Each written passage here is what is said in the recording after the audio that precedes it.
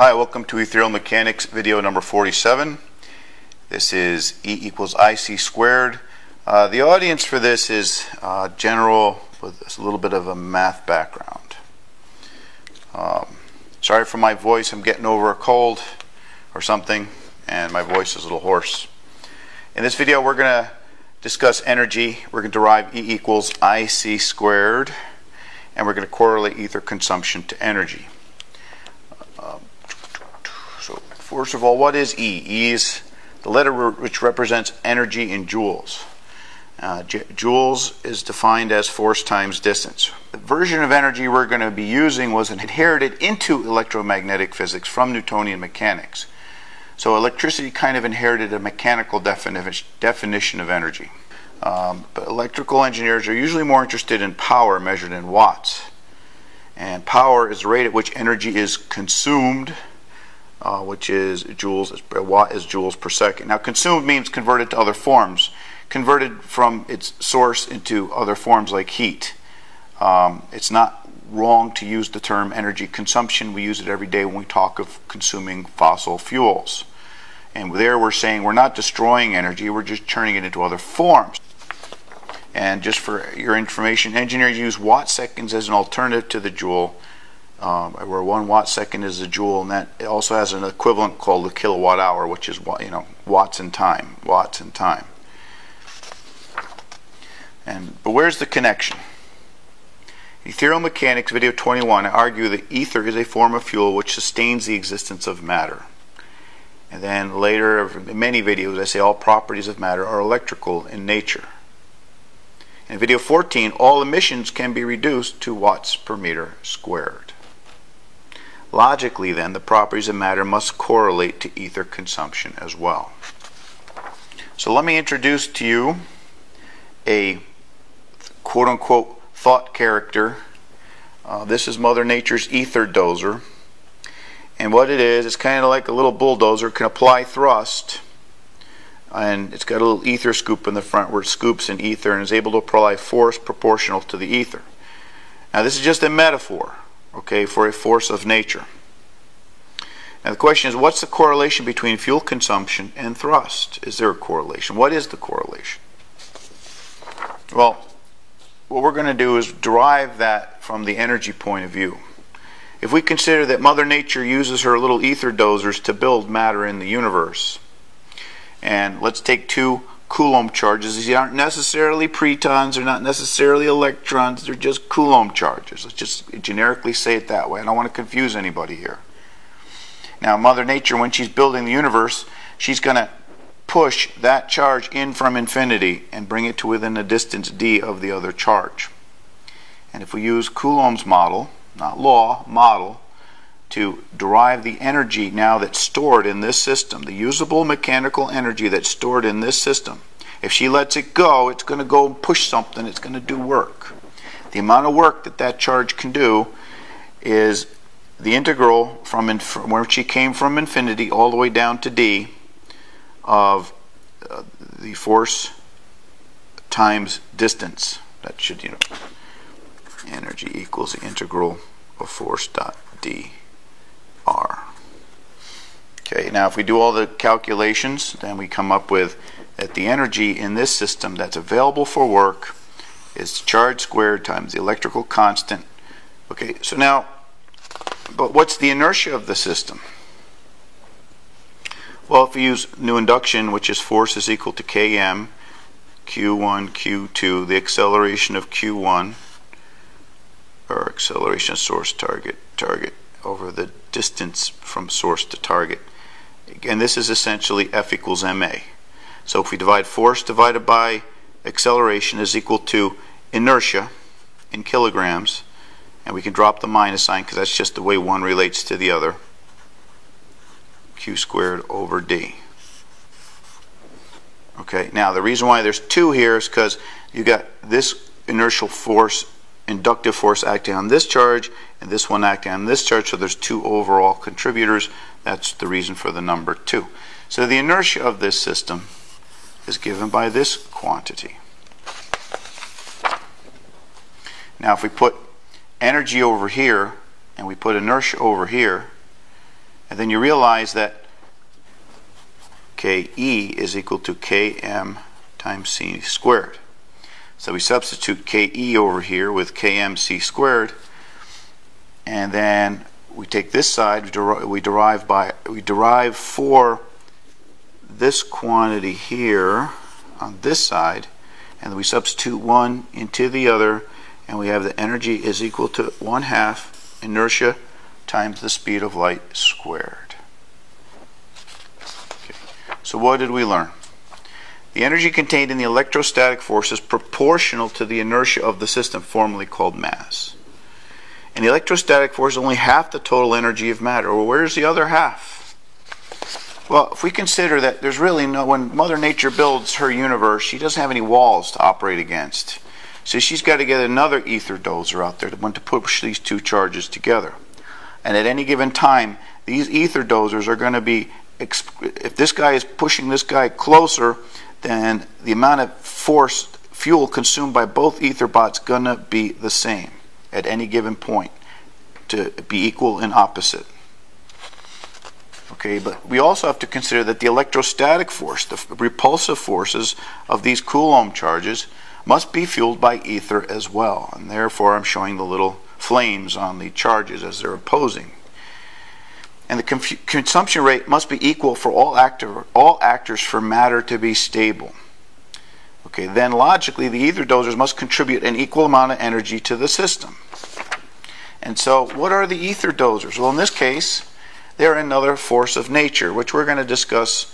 It's going to be the magnetic force, obviously, or the components of what we call the magnetic force. We're going to get to that later. The reason why I abstracted this is I didn't want to get into the discussion of pretonic fields at this point. I just wanted to make the simple abstract analogy between ether consumption and matter. Okay, so what we have of our stable matter is comprised of two particles locked between two opposing orthogonal fields, where each field supplies half the total energy of matter. The total energy is now proportional to E equals IC squared. Here's the rub. It is my present belief that mechanical energy, the only mechanical energy derived from decomposing matter is 1/2 IC squared. Why? Well, in order to make the system go out of balance, you've got to eliminate one force or the other. And since they're equal and opposite, if you eliminate one, you're going to get the benefit of one, but then you've got to remove the other. So you're not going to get the benefit of both energies which make up matter. That's my theory right now anyway. So what's the consumption rate of ether? Well, from video number 23, we learned that the radial velocity of ether flowing toward an object is relative to its inertia, object in kilograms, formerly called mass. So the total volumetric flow is the radial flow times the surface area of a sphere. So if we multiply this times the surface area of a sphere at radius r, we end up with this, which is a definition of flow of ether in cubic meters of ether per second. And this is interesting here. So what we're saying here is that ether flows faster at greater distances. And in the beginning of Ethereal, this caused me a lot of grief. Is something else consuming matter before it gets to the, is it dark matter, blah, blah, blah, blah. Well, it turns out this is just an artifact of the fluid dynamics of ether. This is only volumetric flow. We need to consider other ether properties such as density in order to get the proper particulate flow, which we got using the electrical analog, which said basically at every distance from the point of consumption, the total particles of ether are going to be the same passing through any sphere. Okay, that's what we got out of the electrical analog of video 23. So, but for now, this is a volumetric flow. But in order to get down to a particulate flow, we have to come up with something for density. In order to normalize the inward consumption such that the amount of ether particles per concentric sphere are the same, passing through each concentric sphere are the same, we need a density that's proportional to some factor that we don't know yet, Kd over 1 over r to the 3/2. Now don't get wrapped around the axle right now. These are just gateways. Okay, and the reason why this is only a gateway, because if our density is truly this, then as we go out to infinite distance, we have zero density of ether, which cannot be the case. So what this really is, this is the number of particles that are starting to flow inward at any given point. As you get to infinity, you've got particles way out at the at infinity. They're just stationary. Okay, and so we need to mature these as we go on. We don't really know what KD is, but we can come up with an astounding realization that the ether consumption only increases by the square root of the inertia of the object. Now, that sounds like just a bunch of words strung together, but this has profound consequences in understanding how we view the forces of nature as we progress. So let me explain that to you. Consider that we have a 1 kilogram inertia block of matter here, and that's going to consume ether at a particular rate, which is going to be proportional to the inertia of the object, the square root of the inertia of the object. Now, if we put 2 kilograms at the same place, okay, and we go look out, and let me show you what this diagram means. This is the amount of ether flowing in. I'm trying to do this volumetrically instead of by doing it particularly, but we'll get to that in a second. So at 1 meter distance, the volume, the number of particles of ether that are going to flow in are proportional to the square root of I. Now if you double that mass at the same distance, 1 meter, and I'll show you the reason for the 1 meter in a few minutes, the number of ether particles does not go up by a factor of 2, it goes up by a factor of the square root of 2. Now what does this mean? Why is this very important? Well, it means that if I have 2 1 kilogram blocks of balls of matter here, and they're separated by, don't worry that these dotted lines overlap, I'm just trying to stick them on the page, is their total ether consumption is going to be 2 times the consumption of a 1 kilogram block alone. But then if you blob them together into a single ball, well, their ether consumption is only going to be the square root of 2 times 1 individual block.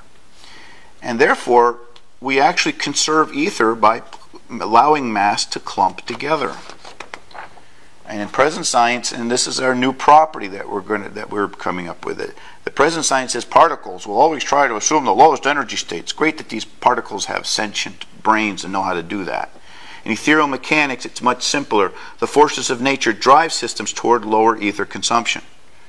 And this here is a metaphor for gravity using ether bots.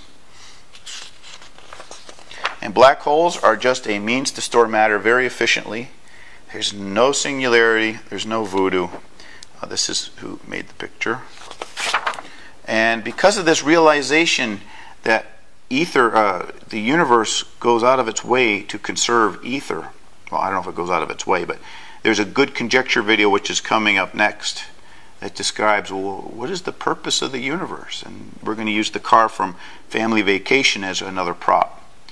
Later at video 49, we're going to go back into ether consumption and how it relates to fields. That was going to be part of this video, but it got too long. For now, since we don't know KD right now, which means we don't know D right now, let's take the volumetric consumption at the surface unit, at the surface of a unit sphere. This is not S as it was before, which is the particles per second. This is volumetric, which is the sink of ether in cubic meters per second. So we're not multiplying it by the density factor anymore. And then what we're going to do is we're going to do this at a unit sphere, which comes out to this equation here. So okay, so right now we're talking in terms of volumetric consumption, because we don't know how many ether particles there are right yet until we come up with a density coefficient. So right now we're going to talk in terms of cubic meters of ether. And if you solve for I, you end up with this equation here. And these little things here mean they're proportional to. They're not exact. They're proportional to. And we solve for S. Oh, I guess we really wanted to solve for S, not for I. And we come up with that is proportional to the square root of I divided by a constant 6888. So we put that here. We put E equals IC squared. And what we're going to want to come up with is we want to come up with the energy per unit volume of ether. And so we divide E by SV, and we end up with this factor here. And again, let me explain this. This is at 1 meter distance from the object. Remember, we're doing this over a unit sphere. This is the volume rate of ether in cubic meters per second needed to sustain the energy of 1 kilogram of matter, which actually we're going to put the 1 kilogram in here. And when we do that, we put the 1 kilogram in for I, we come up with E over SV is equal to 6.2 e to the 20 joules per cubic meter of ether per second, which in megatons is 148,000 megatons per cubic meter per second of energy entering a 1 meter sphere for a 1 kilogram inertia, to sustain a 1 kilogram inertia. Now, if we do the ad hoc thing and assume that 1 watt is required to maintain 1 joule of matter, then the energy density of ether can then be reduced to 6.2 times 10 to the 20 joules per cubic meter, which is 1.74 times 10 to the 14th kilowatt hours. At 10 cents a kilowatt hour, assuming I did the math right, that works out to $17 trillion per cubic meter. Now, granted, if someone actually figures out how to do this, the price of energy is going to sink to astronomically low rates, which would be a good thing, I suppose. And I just put this little Scrooge McDuck up there. That's from Disney. Okay, but don't expect it to be easy. Anything that sounds too good to be true, Mother Nature will make sure you pay for it through the nose, let me tell you. I've lived with her enough to know. Okay, so let's recap. Energy is proportional to the inertia of a block of matter. The ether consumption is proportional to the square root of the inertia of that block of matter. And the forces of nature drive matter toward lower ether consumption states. Now, these are just general gateways. As we get more into how matter works, we're going to find that there's a lot of small differences. Okay, although it takes 1.7 times 10 to the 14 kilowatt hours to maintain a 1 kilogram block in its normal state. Okay, you can also add energy to this block by heating it, to thermally heat it. But the amount of heat that you're going to add to make this cannonball molten is going to be a pittance compared to the energy just to keep it stable. Okay, because there was discussions on the Ethereal Mechanics info site about, oh gee, if we supercool something, won't the ether consumption go to 0? No, the thermal state of the object is inconsequential compared to the existence, the energy needed for the thing to exist to begin with. So let me put those things in perspective. So these are just general. Once we get down to the details, there's going to be perturbations of these that are going to show much, much more detail. Thank you. Thank you for your support. And don't forget to check out the etherealmechanics.info blog site. I don't get on there much because I'm too busy making videos. And I also thank you all for your donations. If you want to donate, go to my website, Distinti.com. There's a donate button. Forgive my website, it's woefully out of date, and I don't plan on updating it anytime soon. Thank you.